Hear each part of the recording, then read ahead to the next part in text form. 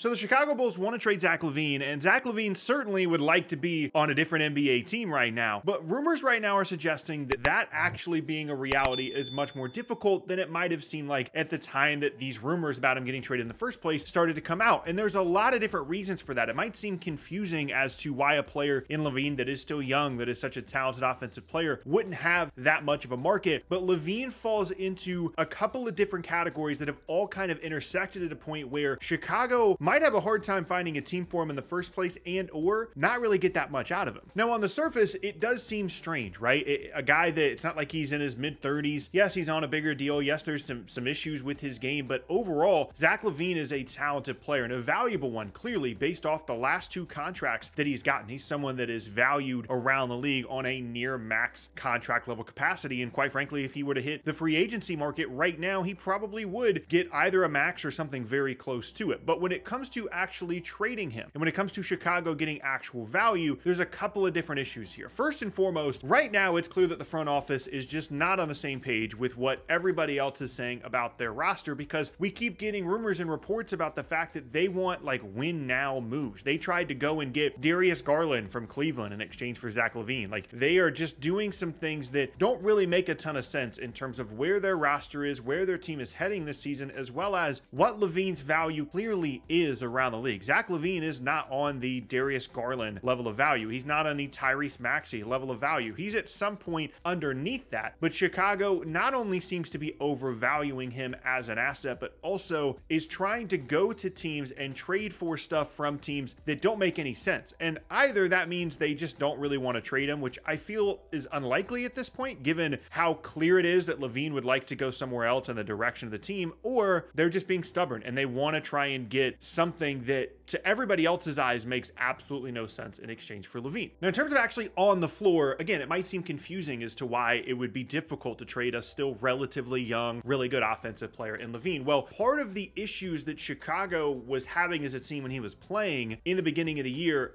are kind of some of the same issues that prevent him from being some kind of top tier trade asset. Because although yes, he's a very good offensive player, certainly a very good spacer as well, he's not really on the level of like a top tier all-star level player in that way. Yet in Chicago, he's kind of being asked to be that main primary guy, or he just really wants to be that main primary guy that has the ball all the time. And if Zach Lavine is someone that's running all of your offense for you, then you're just not going to be that good of a team unless, as they did a few seasons ago, you have this incredible infrastructure around him where you do have someone like DeMar DeRozan that for a little bit there was averaging MVP level numbers a couple years ago, and you have this great defensive infrastructure around him. Unless you're in that situation, it's going to be difficult to have Zach Lavine be your best player and have you win a lot of basketball games. And so there's not a lot of teams out there right now that are looking for someone like Zach Lavine to be their best player. Now, yes, there is a scenario in which he goes to a contending team and he's the second or the third best guy, and he's kind of like a secondary or a tertiary scorer, and that does make a lot of sense for his skill set because he can play off the ball because he is such a good spacer. But that's not the role that he's been showcased in Chicago for the last couple of seasons, and so it's hard for those kinds of teams to envision him in that role on their team. And so if you're a contending team or a semi-contending team, that's a difficult player to try and integrate into your roster in the middle of the season. It might seem easy because he can shoot and he can score, but it can disrupt the entire offensive ecosystem of your team. And if you're not doing that for a guy that's a clear 100%, this is our guy kind of player, it's difficult to kind of integrate that for you in the middle of the year. And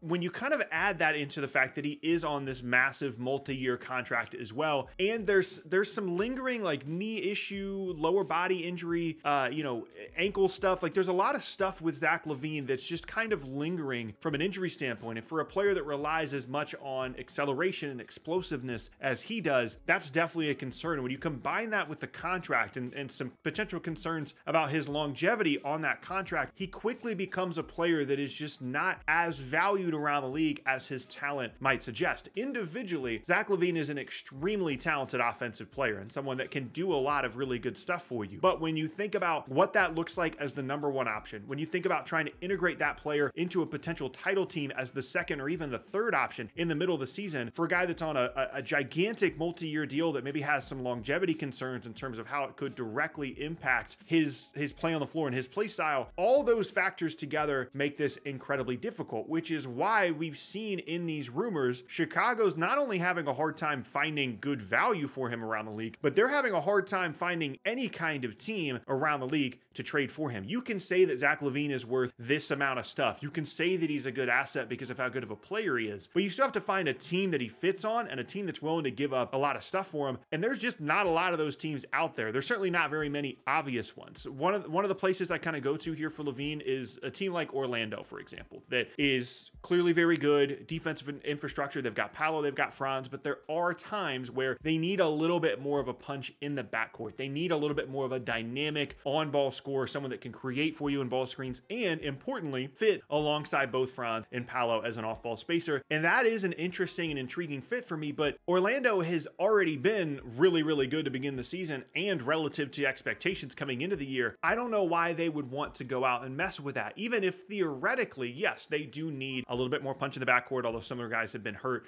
to begin the season that normally would fill those roles. Even though you can point to that and say this is a need for that team, that doesn't mean that they need to go out and fill that need and fix that right now, and certainly doesn't mean that they view Zach Lavine as the answer to that potential problem in Orlando. They could still have a really good season this year, win 45 or 50 games, and then go into the offseason knowing this is the thing that we need to solve, rather than 30 games into the year trading a lot of stuff or some stuff in exchange for Zach Lavine and potentially messing with what clearly is a situation that's going really, really well in Orlando right now. And outside of that, if you look around the league, you guys can tell me in the comment section, it's really difficult for me. I mean, maybe Toronto wants to go out and try and find a backcourt guy because they've got their own issues. They would keep Siakam, they would keep Scotty Barnes and try and turn some of their other assets into Zach Lavine. I guess the Lakers are always going to be a potential option, and amongst contenders, or at least semi-contenders, I do think that the Lakers are a decent possibility. I think that's a team that Lavine would like to go to, so that makes things easy. And you could do,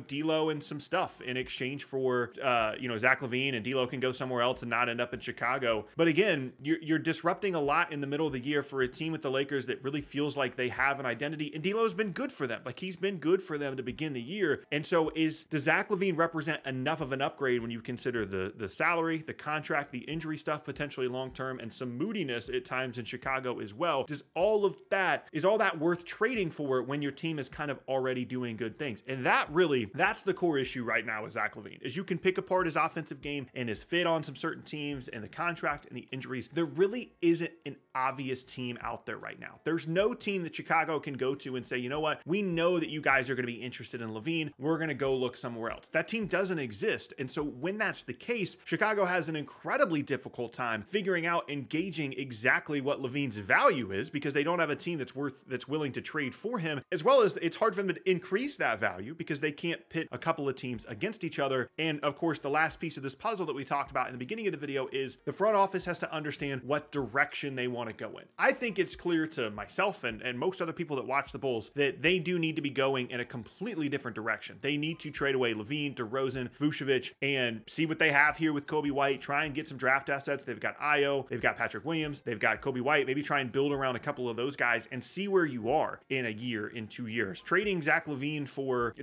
D'Angelo Russell or something like that doesn't make any sense for them. And even though, yeah, it would be cool if they could get like Darius Garland and Tyrese Maxey, those guys, that's not going to happen. So at this point, one, I think I would hope at least now it's clear why they're having so many issues trading away Zach Lavine and finding a team for him. But I also think that it's clear that the front office's mindset has to change if this is going to get done. I hope that it does. I want a fresh start for Lavine, and I want Chicago to start going in a different direction. But right now, it's honestly looking pretty difficult.